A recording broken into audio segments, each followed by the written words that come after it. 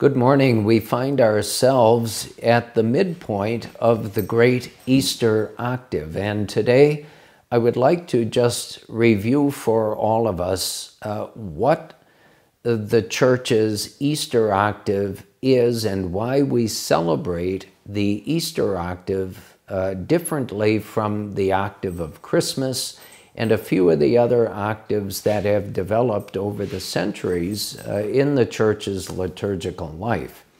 Well, of course, Easter Sunday, last Sunday, is the greatest day and the high point, literally, of our church year, liturgically, spiritually, and in every way. And the Easter Octave actually begins with Easter Sunday and then runs for 8 days to this coming Sunday, which Pope St. John Paul II declared it would always be Divine Mercy Sunday, which is a beautiful way of beginning not just the second week of the Easter season, but it's the final, the 8th day of the Easter Octave. But let's for a moment look at what distinguishes the Easter Octave from the other octaves we celebrate in the course of our church year. You will note that the proper prayers for the Masses for each day of the Easter Octave all refer to the resurrection of our Lord Jesus and very much mirror the proper prayers for the Easter Sunday Mass.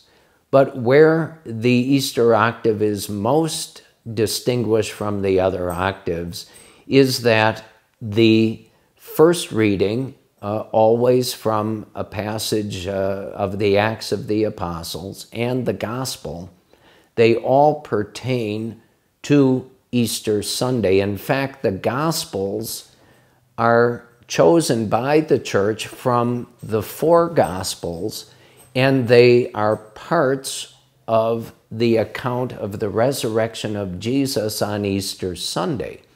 The reason for this is that Easter, the resurrection of our Lord from the dead, which follows upon his saving passion and death and burial, again, is the heart and the soul of Catholic faith and Catholic life.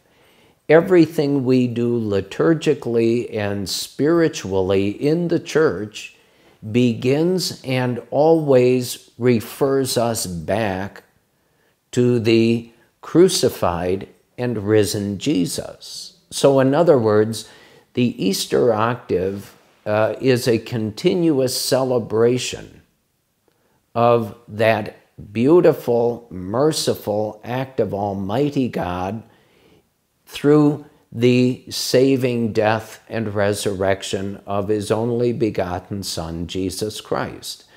Not because we don't know that, not because we don't believe in it, but because it was the life-changing moment in the history of mankind. And literally, the death and the rising of Jesus from the dead gives an entirely new meaning, not just to physical creation, but to human life itself.